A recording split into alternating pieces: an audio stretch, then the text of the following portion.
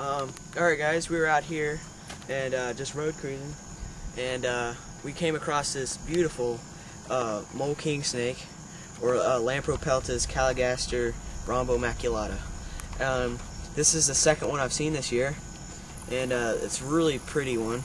I'm not sure how well you can see that since it's kind of dark out. And just absolutely beautiful specimen. It's got nice orange, and the last video was actually pretty bad, so this will actually be a replacement video.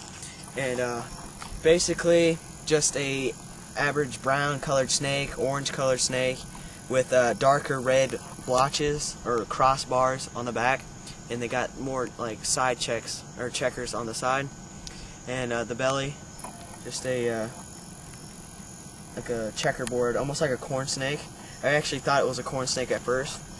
We found them on the side of the road over here, and actually we think it's a female, and it's about, what, 10 o'clock, so yeah, it's pretty weird, it's pretty late.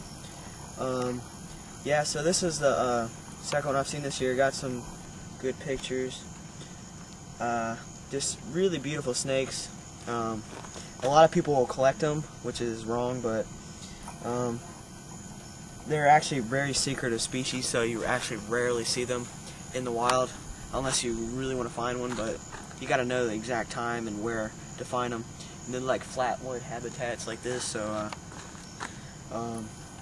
just, yeah, really beautiful species. I wish I could talk more about them, but we're kind of on a tight schedule looking for pygmy rattlesnakes, so don't have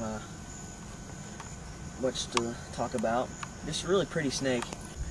Alright, and these guys are really fossorial snakes, which means they are underground most of their life, but they'll come out at night like this and take advantage of the rain if it's any frogs out in the road. And they do eat mice. I can imagine they eat moles since they're in underground burrows most of the time. Just a really beautiful snake.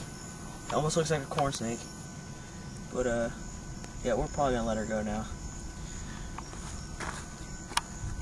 We're getting ready to let her go right now, so yep, pretty much found her on the side of the road. I think if we let her go here, she'll be fine. Go on, girl, she's all tied up. There you go. Sorry the car cut on. Don't worry about it. There she goes. She don't know where to go. Alright, that pretty much says it all.